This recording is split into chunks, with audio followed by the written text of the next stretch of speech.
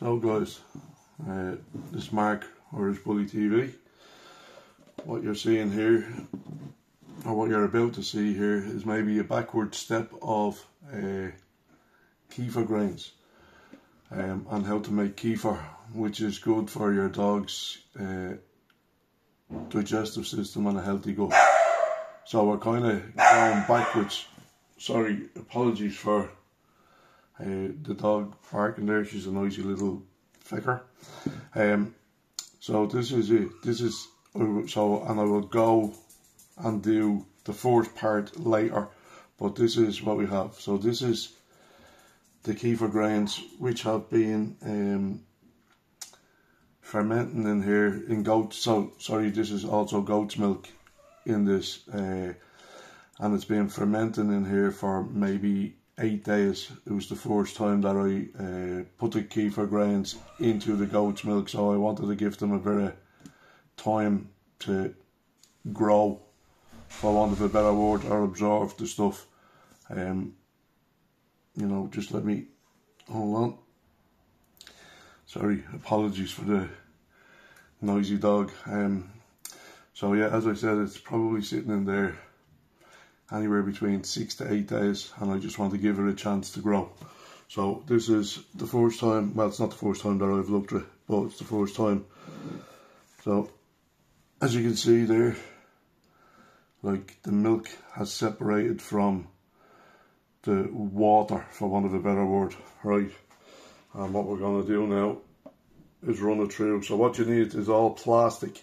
Everything you use is plastic. Don't let this stuff touch steel, or it can kill it,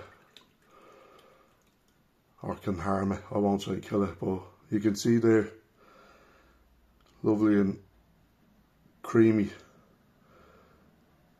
coming out, and we're filtering it through a plastic sieve, or sieving it through a plastic sieve rather than filtering it.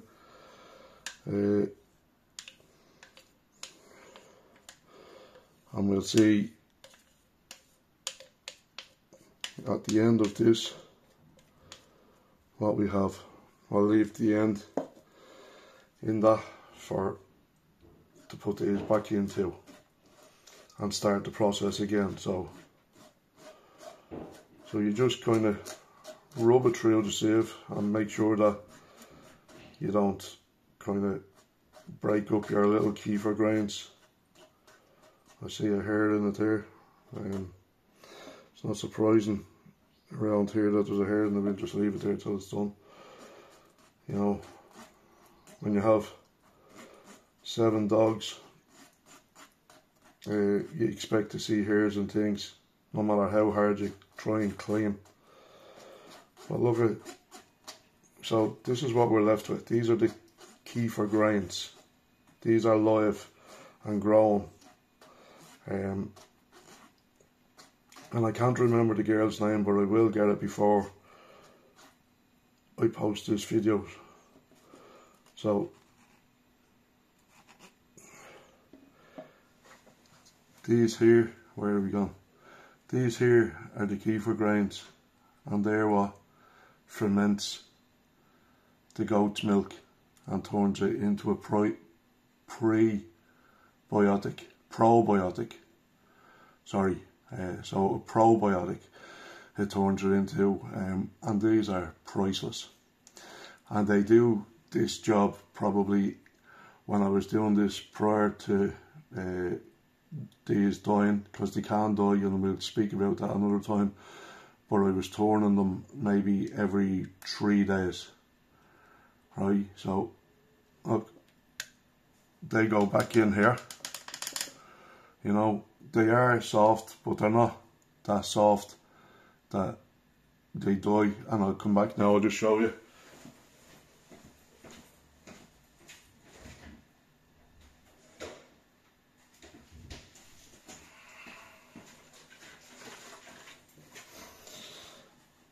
So, I don't know if you can see that. I'll move that out of the way for a minute. So there's the goat's milk, right? Cleansing. You can buy it in the supermarket. I will be using raw, unpasteurised goat's milk from now on, but this was just to get them alive. And then this is all you do with that. you just refill.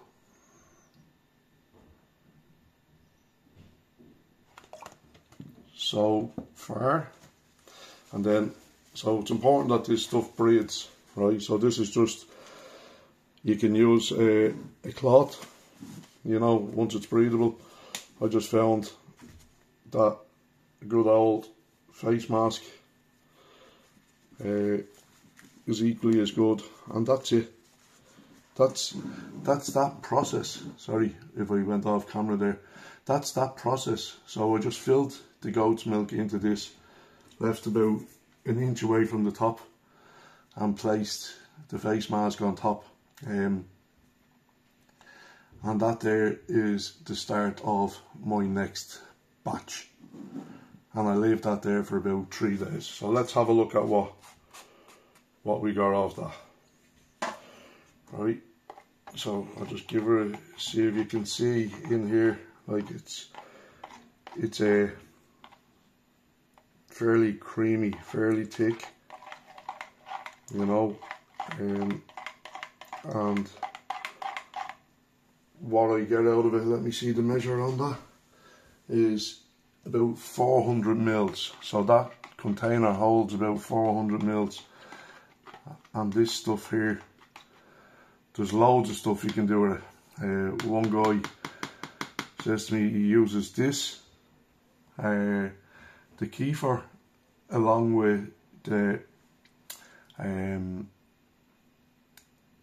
dictamus earth, or diatomaceous earth as my American friends call it, and feeds it to his pregnant bitch,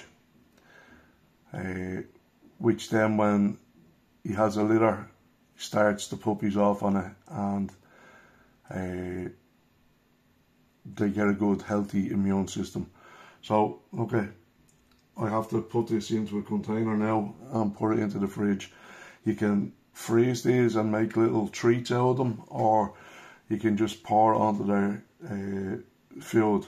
And so okay, it's important when you're starting them off to start them off with 2 tablespoons of it, just on their food, you know, and then work it up to whatever. What it's also, I have noticed, really good for is clearing up any yeast. So this is why I'm back doing this now, because the Frenchie has yeast infections and it's not getting rid of it. So this is nature's way again of working some magic, and I'm going to be giving it to the Frenchies. I'll be giving it to them all, but it's purely for the Frenchies. And how I know that this stuff is working is I can see the redness going out of their nails, and their nails becoming clear again, or white, or transparent, whatever colour you want to call it, or whatever colour the dog's nails are. But that kind of reddish staining in the nails and up the paws starts disappearing after a couple of days on this. So look at, I know we're touching on to kind of 8:30 minutes, so I'm just going to stop it now. I'll just put this into a plastic bottle. Everything, remember, everything needs to be plastic. Don't touch this with steel. I don't really understand the reasons behind it, but I heard it kills the KIEFER grains, right? So I don't even question it. I don't try it. I just accept, you know, and that's probably the best way you can do things in life, is by just accepting they are the way they are. It's fine. Actually, I just see here underneath my barbecue block. So here is an empty jar of kabocha, which is what Raoul is always talking about, the fermented cabbage, or sauerkraut, right? So that's an empty jar that's cleaned out. So this will now become my KIEFER.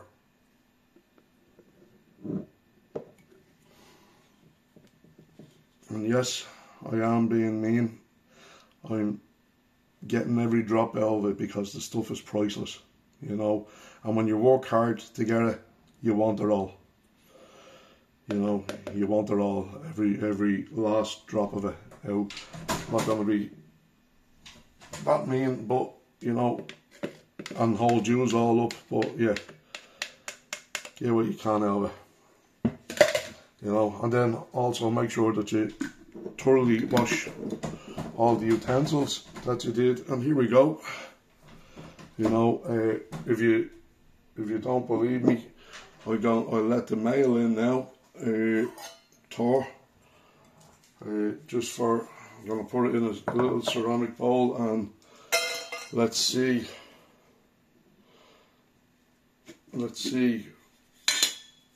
whether he likes it or he doesn't like it. Right, so that'll be the final piece on it. I'm not putting too much, well, okay, he needs a bit, right, so I'll just put that aside for a sec. I'll let him in. Come on, Thor. Come on, in here. Now, look what I have for you, buddy. Right, let's see. Come up, come down. Come down, Thor. Let's see, does Thor like it? I know he does, but let's see. Where we go?